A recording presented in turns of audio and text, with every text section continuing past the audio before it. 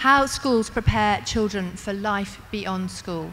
My name is Fiona Mackenzie and I'm Head of Education at Carfax Education, and I'm delighted to welcome here today to join me on the panel Michael Strawn, who's the Head of Secondary at Arcadia School. We have Steve Giles, who is the Principal at Raffles International School, and Sean Dennis, who is Head of Prep School, GEMS Metropole School. So a really great array of talent here and a range of experience who are going to hopefully give us some really good guidance on this. So I think just to kind of define the terms, what do we mean preparing children for beyond school?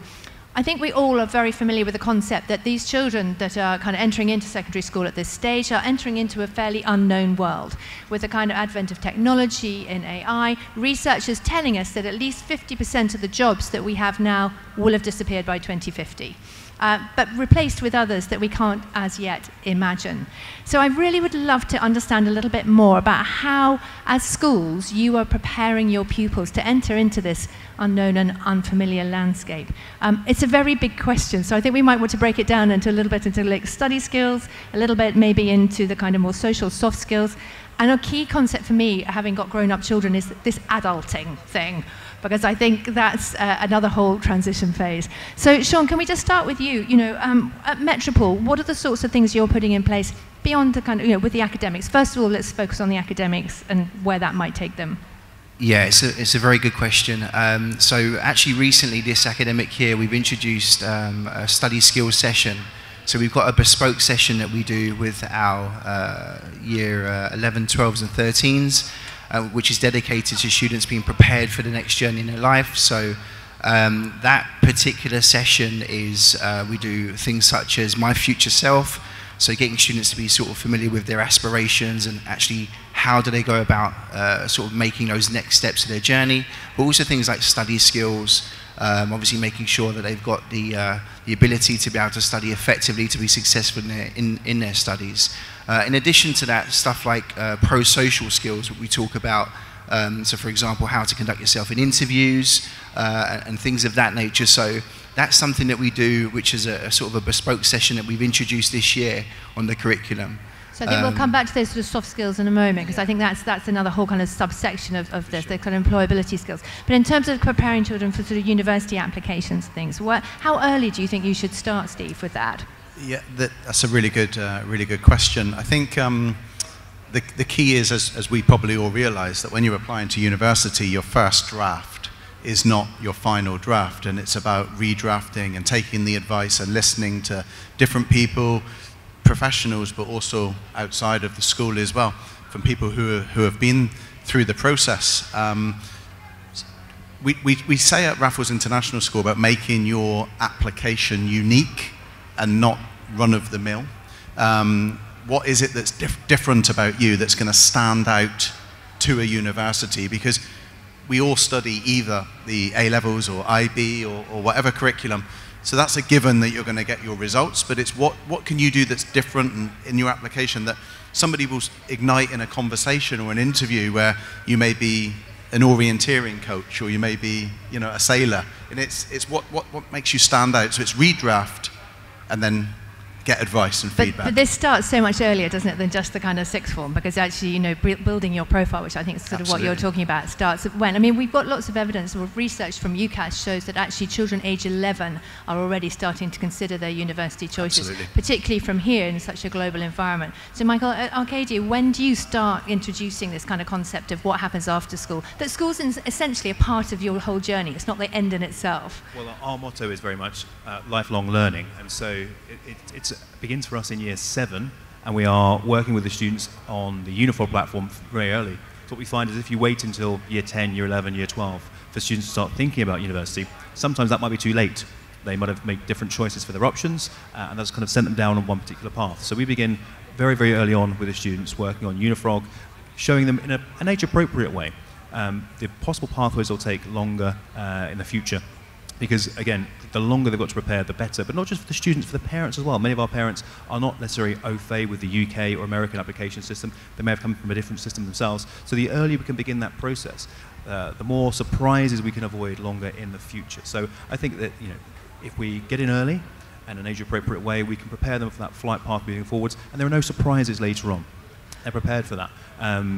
onward journey. I think it's not just about university. I think sometimes parents and educationists can get this wrong. We think, well, it's about getting them from year 13 into university. Well, that's one step, but then what about after university, and what about for the rest of their lives? So what I really like, what Sean mentioned, is those lifelong learning skills of how to study. When I was at school many years ago, no one taught me how to study, so I got to university and was told to write an essay. Well, I had no idea, and we don't want our students to be in that position.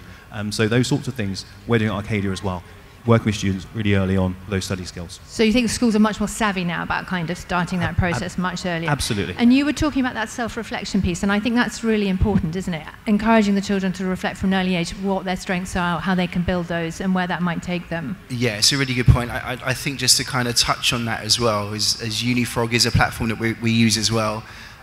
We actually started in year 9, so we've got a careers counsellor that what we've kind of given her is a mandate that you must have one meeting with every student in year 9. And that really helps them to make sort of good informed decisions about their options, because we know that obviously that's going to have a huge implication further down the line.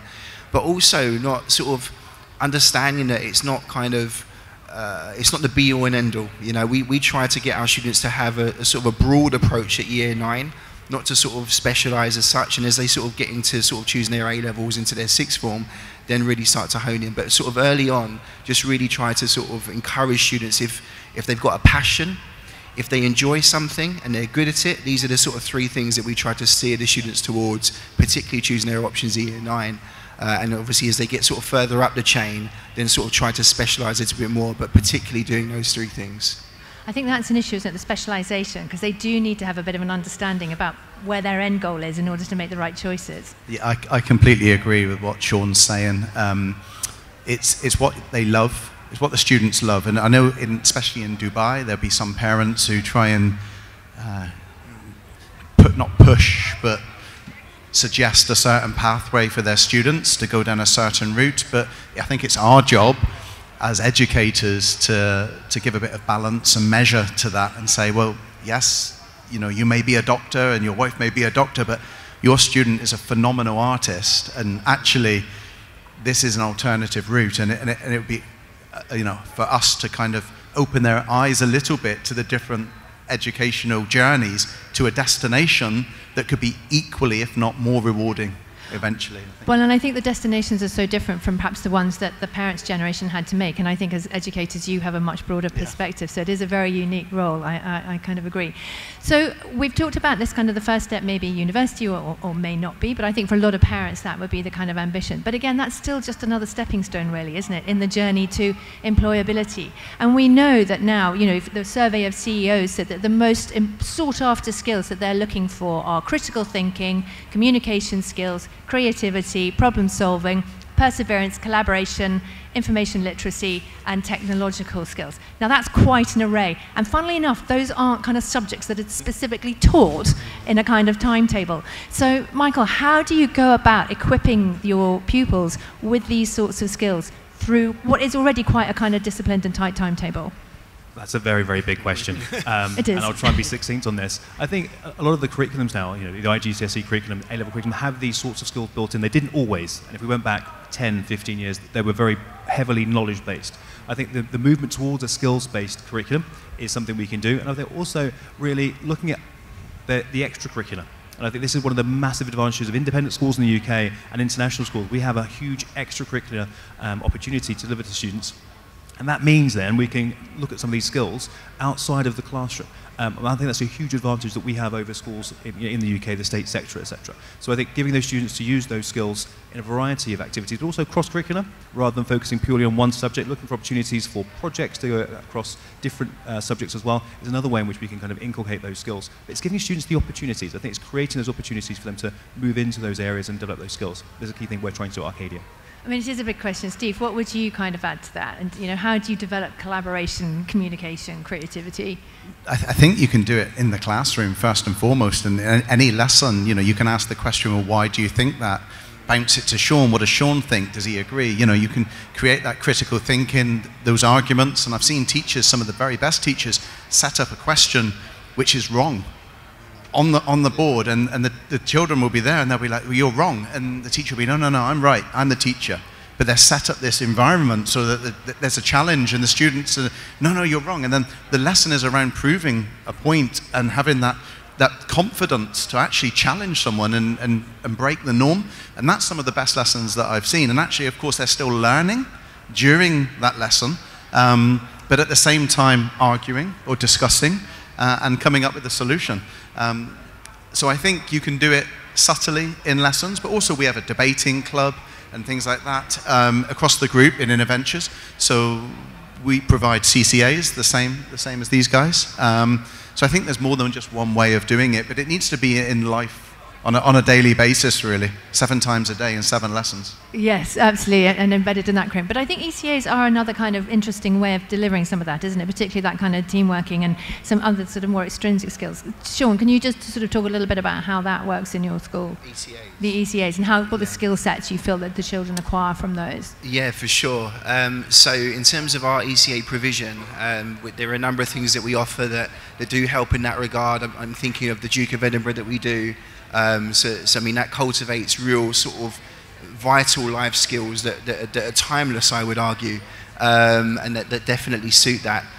In addition to that, there are a number of things. So we have leadership roles which extend beyond the classroom. So we've got eco-leaders, we've got global citizenship leaders. I think we've got 4 or 5 different sort of separate cohorts of leadership groups in addition to our prefects and our school counsellors and so on, that all have their own individual focus, and through their efforts, I mean, they meet at break time, lunch time, after school, and they have a huge amount of work in regards to sort of student advocacy and sort of really banging the drum for different areas, and they cultivate these skills. Only sort of the weekend just gone, we hosted an MUN conference, and the students that were involved in that were deeply rooted in sort of developing their analytical skills and sort of and questioning and so on and so forth. And these sort of activities are really crucial. 100%. I think it is, and I think parents really need to understand that, don't they? That, you know, education is much broader. Everybody's got the same results these days, more or less. They're doing a similar thing. It is, as you started out, Steve, it's what makes you kind of stand out, and building these skills and this kind of resilience. And that slightly brings me on to kind of the life skills. I mean, I have a number of students who, when I'm sending them off to university, I say, now, can you please make sure you learn to cook 3 meals before you go? You learn how to use the washing machine, and you know a little bit about how to look after yourself. Because I think that is sometimes a little bit of a gap in here. And it falls between maybe parents and schools to kind of do this. Where do you sit with that, Steve? Well, first of all, I was just saying to these gentlemen that my son left home this summer.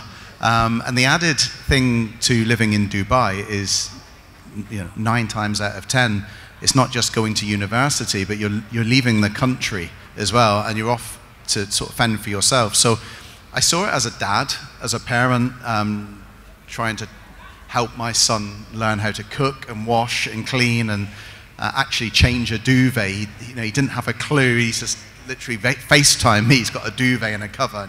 So I was trying to explain to him how to do that.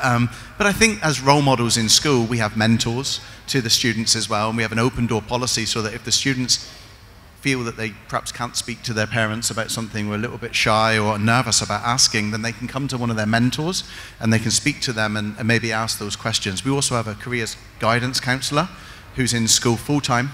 And as Sean said, it's not just the sixth form, it goes right down to the younger ones, but obviously those who are leaving imminently have more pertinent questions around that than the younger ones. But I think the thing is, they need to realise that they're not on their own.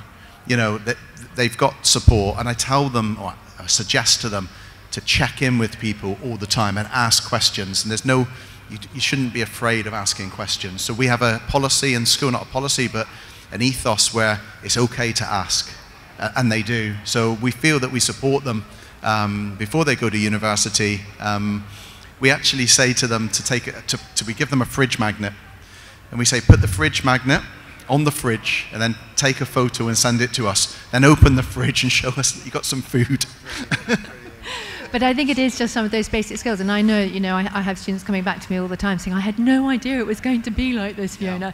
Yeah. And I feel that we all need to do a much better job about helping them through this transition from school into university. Yeah. Michael, what other things do you think we could all be doing as a sort of parent and school collaboratively to help these students? So I think it's very much the Maslow's hierarchy of needs. If children can't look after themselves and feed themselves, how are they going to be successful at university, lectures, seminars, etc.?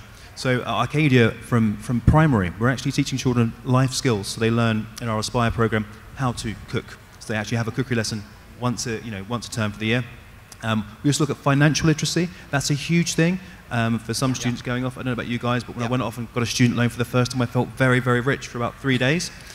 Not for the rest of the term. So making sure students know how to manage their finances, and that's something we do from an early age, from year 7 all the way through. So making sure students are equipped, but I'll just come back to what Steve mentioned there, that emotional strength, because it's going to be tough.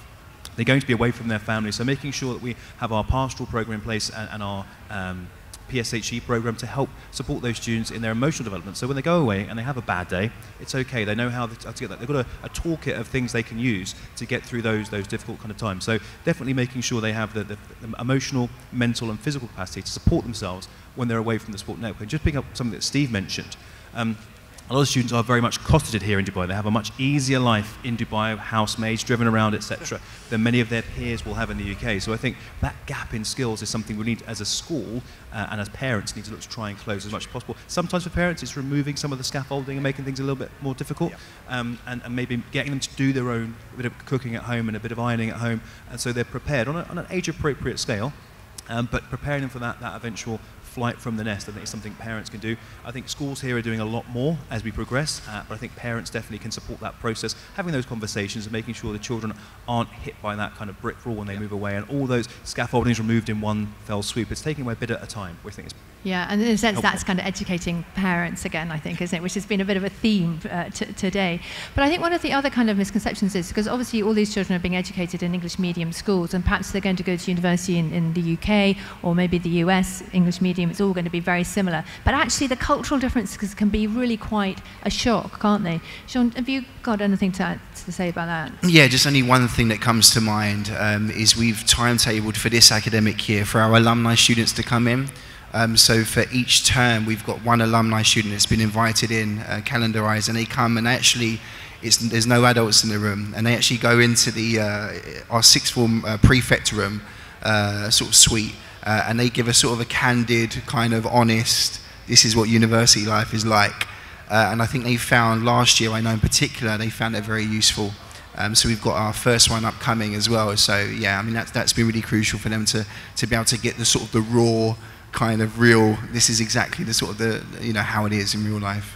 I think that's such a great idea, because actually there's nothing like getting it from the horse's mouth. We actually run sessions when the children have got their offers and they've confirmed their places. We do actually webinars for parents. This is what you need to know. This is how you can help your kid get settled. And also for the students, with current students, sharing their tips and advice. Because it can be such a daunting stage. You're coming from somewhere so familiar into a completely new environment. But I think I love what you were saying about encouraging them to ask questions and to speak. Because I think if you are struggling, that's such an important confidence to have the confidence to do that. Yeah, absolutely. I think one of the things that the guys have just said, there are a lot of opportunities when you move abroad or you go to university, but there's good and bad opportunities. You need to educate them that joining a club or a team is a really good opportunity, but maybe the opportunity to do things which perhaps aren't what would be the norm, like in Dubai, illegal or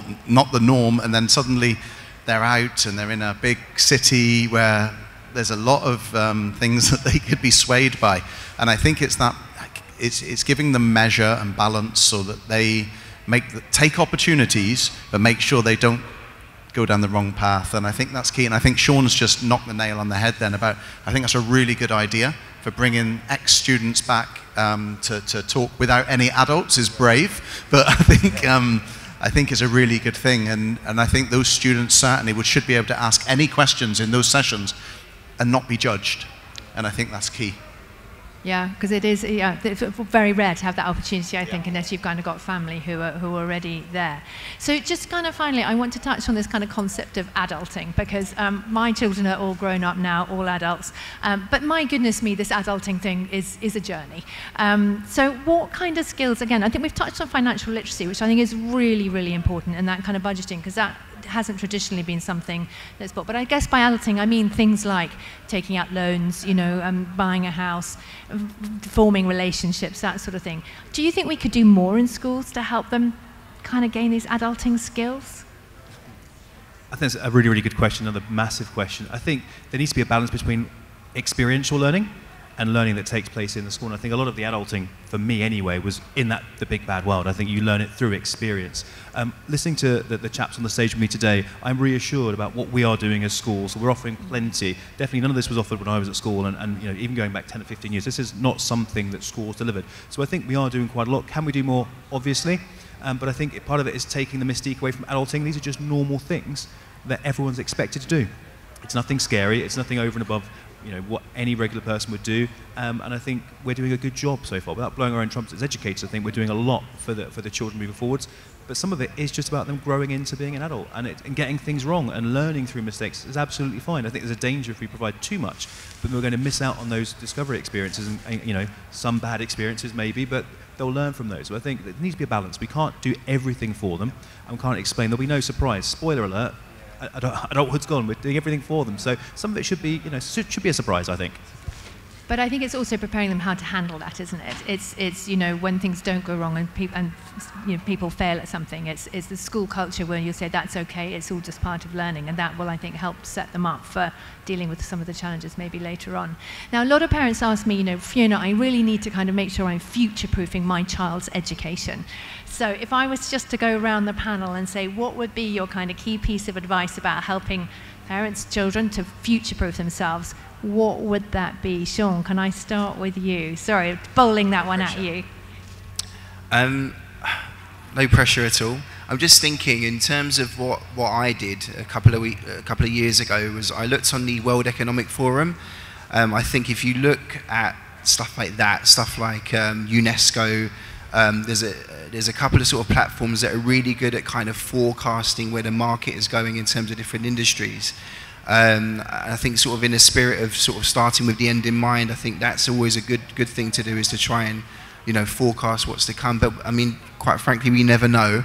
But I think sort of trying to look at particularly some of those platforms that have a good sort of research-based approach to sort of forecasting how sort of different markets and industries are going to look going forward. That's a really good way to start. Okay, so sort of, yeah, beginning to imagine what that future could look like and then what you need to put in place. Michael, what about you? What do you think kids can do? Fantastic answer. Well done.